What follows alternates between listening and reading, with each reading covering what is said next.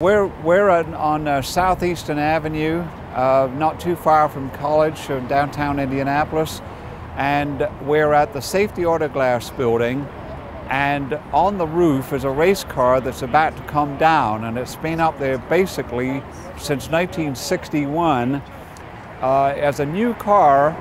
In 1954, it was the Jones and Maley Special.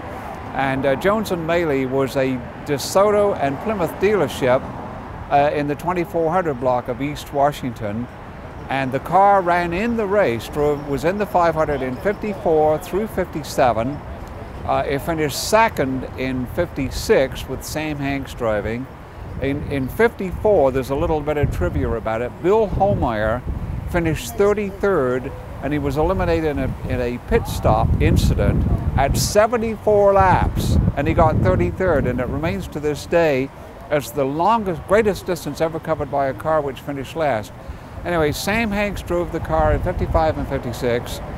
In 56, he got second, and he came tantalizingly close to winning because Pat Flaherty, the winner, the throttle linkage broke just after he'd taken the checkered flag. So if that had happened a lap earlier, this would have been the winning car.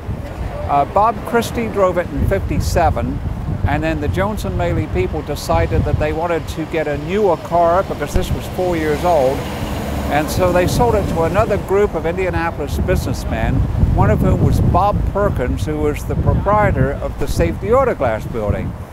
And so the partners ran it as the Safety Auto Glass Special, and they ran it at the track 4 years, but they could never get it in the race. They even tried the Hoosier 100 one year. It missed the show there. The only start they ever had was in a 100-mile race at the Daytona International Speedway in '59, the only time the USAC Championship cars ever went there. And its career basically came to an end when Bill Randall was trying to qualify in 1961. He spun and he backed it into the wall, and they finally decided, they said, look, we haven't made a nickel off of this car, let's retire it. And Bob Perkins says, we'll just put it on the roof of my business. So they did that, and except for just a very brief period a few years ago when I think they were doing something with the roof, the cars remained on the roof ever since. In February of 1964, it blew off one night. There was a very windy night, and a gale blew it off the roof, and it landed on the sidewalk. And the newspaper have photographs to substantiate that. And so they just simply, Bob Perkins said, we got a cherry picker and put it back up on the roof. Bob Perkins passed away several years ago, but his son Steve Perkins still owns the business and the car, or at least he did until a couple of days ago.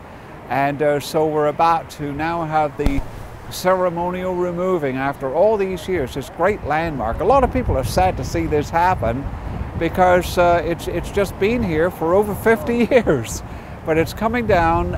Chris Paulson and Gary Schroeder have made the purchase, and they are going to do a restoration, which is going to require quite a bit of work. The frame is good, the body's not in very good condition, it doesn't have any running gear, but they're going to do what they need to do and get it running, and I don't know if it'll be 2 years, 3 years, but they're going to restore it as the Jones and Maley Special, as it finished second in 54 with Sam Hanks, in 56 rather, with Sam Hanks. My friend Gary Schroeder and I started talking to Steve Perkins, the owner of the car and Safety Auto Glass, about a year ago, May. John Fugate basically hooked us up with Steve, and Steve was ready to sell the car. He's had several offers over the years, and the time just wasn't right for him, I believe, and luckily for us, the time was right. So I think the reason he had a lot of confidence in us is the fact that we're a local Indianapolis business here, and he can come by and watch the restoration. The car's got great historic significance. It's really got two lives, if you will. As the Jones Maley car, it finished second at the Indianapolis 500 with Sam Hanks in 1956. The car was a test car for Kurtis, so Bill Vukovich actually ran the car and tested. It's had a lot of great drivers, Bob Christie, a lot of the good guys over the years. The car actually ran at Daytona the one year that IndyCar ran there. So The lineage of the race car history-wise is very, very good. It's a Kurtis 500C. And then its second life was when Mr. Perkins actually, after the crash in '61, the car crash qualifying in 1961, decided to take the running gear out and put it on the roof of his business, the safety auto glass business. So it became a landmark there. It went up in 1961, been up there for 51 years. Many people in Indianapolis has driven by and seen this. Myself as a kid back in the '60s, I remember coming by to see the Roadster on the roof, if you will. And so it's been a very good landmark for all these years.